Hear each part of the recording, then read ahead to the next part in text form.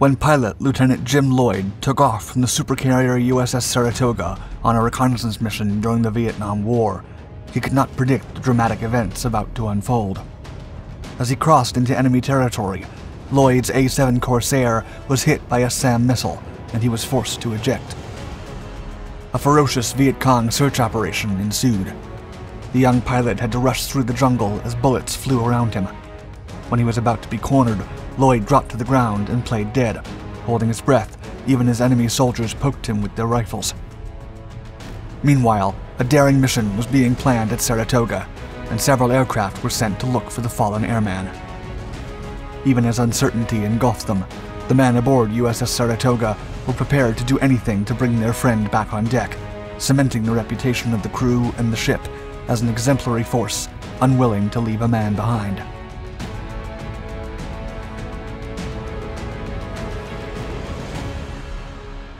USS Saratoga. USS Saratoga was the second of 4 innovative Forrestal-class U.S. Navy supercarriers built in the 1950s. This was the first completed class of supercarriers, labeled as such due to their high tonnage and size, which exceeded 75,000 tons. The Forrestal class was over 25% larger and heavier than the World War II-era Midway aircraft carriers. Furthermore, it was unique because of the ship's large island, full integration of the angled deck, and numerous air-wing capacities of over 80 and 100 jet aircraft. Due to their size, Forrestal-class ships incorporated the armored flight deck into the new deep-hulled design. Other perks included the large flight decks and spacious hangar decks.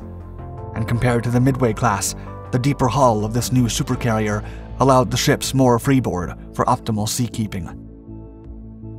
Even so, the design was not without its flaws. The elevators were inadequately arranged for handling jet aircraft, and the sponson-mounted guns had poor range as they were located in wet positions in the bow. In July of 1952, the New York Naval Shipyard was awarded a contract to build USS Saratoga. Her keel was laid down in December of 1952. She was launched 3 years later, and then commissioned in April of 1956 with U.S. Navy Captain Joseph Stroh at the command. Saratoga displaced over 82,000 tons under full load, had a length of 1,063 feet, a beam of 130 feet, and a draft of 37 feet. She was initially armed with 827mm Mark 42 guns, and was later upgraded with Sea Sparrow missiles and the Phalanx Sea-Whiz system. The ship was also equipped with AN/SPS-48 2D and 3D air search radar and AN/SPS-10 surface radar. Notably, the supercarrier had 4 Westinghouse-geared turbines that powered 4 geared steam turbines and allowed the vessel to reach speeds of up to 40 miles per hour. Mediterranean service. Following her commission, USS Saratoga conducted several tests off the coast of the eastern United States. Then, on June 6, 1957, President Dwight D. Eisenhower and his cabinet went aboard Saratoga to observe 18 ships that conducted anti-submarine operations, counter-missile tests, and aircraft bombing techniques. Eisenhower also witnessed the landing of 2 F-8U Crusaders that flew from the west coast to the flight deck of Saratoga in the Atlantic, crossing the entire United States in 3 hours, 28 minutes. In 1957, Saratoga conducted tests with Regulus-guided missiles, making her one of only 6 U.S. ships equipped with nuclear weapons as part of the Navy's Nuclear Strategic Deterrence Force. Saratoga was not only a formidable feat of naval engineering, but also part of America's guarantee against a nuclear Armageddon. The ship departed for Norway in September, where she participated in the NATO naval maneuvers of Operation Strikeback. Months later, she was deployed to the Mediterranean with the 6th Fleet. During the early hours of May 25, 1960, Saratoga collided with the German freighter Bernd Leonhardt off North Carolina. The ship suffered minimal damage, but paid the freighter over 2.5 million German marks for repairs. Then, while deployed with the 6th Fleet in the Mediterranean in January of 1961, the supercarrier would face its first major trial as an unexpected fire broke out in one of her machinery spaces. The flames spread quickly, trapping many sailors below deck in a contained but violent inferno. 7 sailors lost their lives during the incident, and subsequent investigations concluded that the fire was provoked by a ruptured fuel oil line. As such, the ship made its way to Athens for repairs.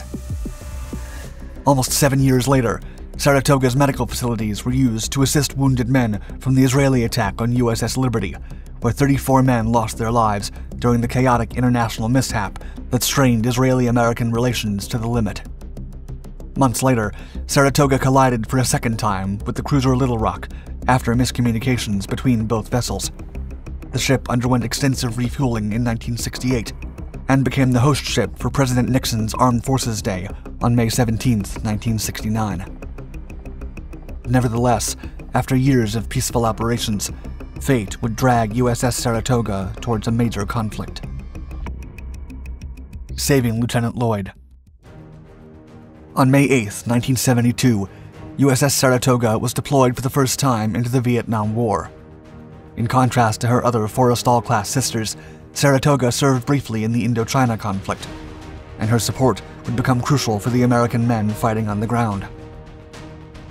The Supercarrier arrived at Yankee Station on May 18th to begin a months-long series of operations focused on air support and aerial strikes over North Vietnam. She was also reclassified as a multipurpose aircraft carrier, CV-60, on January 7th.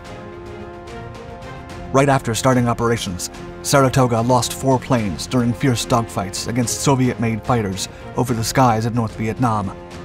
However, the American pilots soon gained the upper hand and began to drastically flip the kill ratio. On August 6, 1972, Lieutenant Jim Lloyd took off from Saratoga, bound for a vital armed reconnaissance flight over North Vietnam. Suddenly, disaster struck when about 150 miles north of the DMZ, hostile fire from a North Vietnamese surface-to-air missile struck Lloyd's A-7 Corsair, and he had to immediately eject his plane. The pilot made it safely to the ground and instantly used his radio to inform his position. Grady L. Jackson of the Sunday Punchers took off from Saratoga along with his wingman to look for Lloyd and evaluate the odds of a rescue attempt. The pilots established contact with the downed airman, but he was in a dire situation. Jackson would recall, quote, "As Jim was trying to escape the fiery wreckage, he heard footsteps along the path near a rice paddy. He lay face down in the muddy paddy and played dead. The footsteps stopped, and he felt someone poking him with a gun. When the soldiers stepped away, he jumped up and ran, bullets flying all around him." Jackson did not hesitate to greenlight a daring rescue operation, and soon the H-3 rescue helicopter took off to save the pilot. As the helicopter arrived in the position, darkness and rugged terrain made landing impossible. Lloyd was told to reposition and ran as fast as he could, just as bullets were grazing his head. Finally, the helicopter was able to touch down and save Lloyd, seconds before he was seized by the Vietcong. Terrorist showdown. USS Saratoga conducted over 800 airstrike sorties in Vietnam during the short time she was deployed to the region. After 1973, she left Vietnam and returned to service under the Pacific Fleet, participating in numerous large-scale NATO exercises. Saratoga eventually became the first U.S. ship to undergo the Service Life Extension Program, a massive 28-month overhaul of her systems that transformed the aging carrier into a state-of-the-art warship. After revamping her many combat systems, the ship took off on her 18th voyage, which would turn out to be exceptionally dramatic. Saratoga was again deployed to the Mediterranean in 1985 and was called into action only a few months into her mission. The Italian luxury liner Achille Lauro had been hijacked by terrorists from the Palestinian Liberation Front. The terrorists became violent as negotiations faltered, and they began taking the lives of hostages, including an American tourist. The cruise liner went ashore at Port Said, where the Egyptian authorities succumbed to the pressure and provided the terrorists with an Egypt Air 737 jetliner to escape.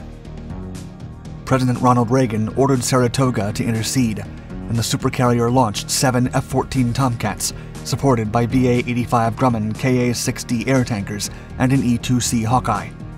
The American warplanes intercepted the hijacked airliner in an aggressive move that left them with few options. The Tomcats then forced the airliner to land at Naval Air Station Sigonella in Italy. The terrorists were immediately arrested, and the Tomcats returned to Saratoga after achieving their mission without a single shot fired. For the next 5 years, Saratoga continued her service in the Mediterranean, often becoming the protagonist of tense standoffs against Soviet forces during the Cold War. Retirement. During the evening of September 27, 1987, a U.S. Navy F-14 Tomcat operating from Saratoga was accidentally shot down by a U.S. Air Force Phantom II operating from Zweibrücken Air Base, West Germany. The incident took place over the Mediterranean during NATO exercise Display Determination 87. The 2 Tomcat pilots safely ejected and were rescued by Saratoga within 30 minutes. When the war broke out against Iraq following the invasion of Kuwait, USS Saratoga was deployed to the Red Sea as part of Operation Desert Storm. The ship made her way through the Suez Canal 6 times and launched over 11,000 aircraft launch and recovery cycles. Saratoga launched several support operations and even helped Navy SEALs aboard the ship conduct wartime boardings against merchant vessels. In 1992, the ship participated in Exercise Display Determination in the Aegean Sea. During the simulations, Saratoga crewmen erroneously fired 2 RIM-7 Sea Sparrow missiles, hitting the Turkish ship Muavenet. Following this mistake, Saratoga was decommissioned in 1994. Even so, there was a failed attempt to convert the ship into a museum, and Saratoga was finally scrapped in 2019. The influential vessel, which valiantly guarded U.S. interests for 4 decades, was finally put to rest. Thank you for watching our video. Please like and subscribe to our Dark Documentaries channels to find more exciting historical and technological content. And don't forget to hit the bell icon to be notified of our newest videos. Stay tuned.